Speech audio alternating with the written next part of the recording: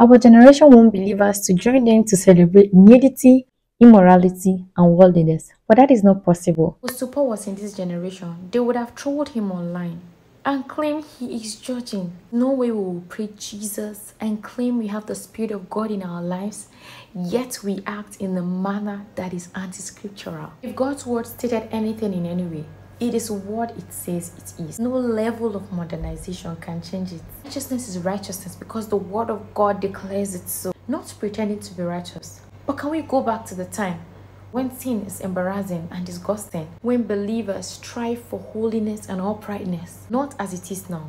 People suddenly have the nerves to come public, do things that are not Christ-like, and expect other believers to celebrate it.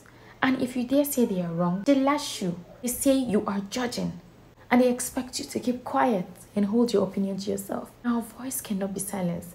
When we can't differentiate what is sin and what is not, how are people supposed to know what sin is and what righteousness is if we decide to keep quiet? Are we expected to fold our arms and watch what is really happening? We used to hear stories of how ministers will fall and they break down in repentance, but now they come online unashamed, without brokenness, without remorse, without repentance.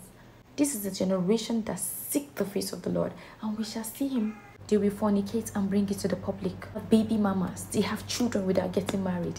How did we even get here? Except the Lord help us. Except the Lord break us. Except the Lord build us. Except the Lord. May our love for God be genuine and true. May we go back to the place of passion, prayer, and seeking the face of God. Account for Christians who observe sexual purity. May we have people who truly, truly love the Lord. All of us, that we may present every man perfect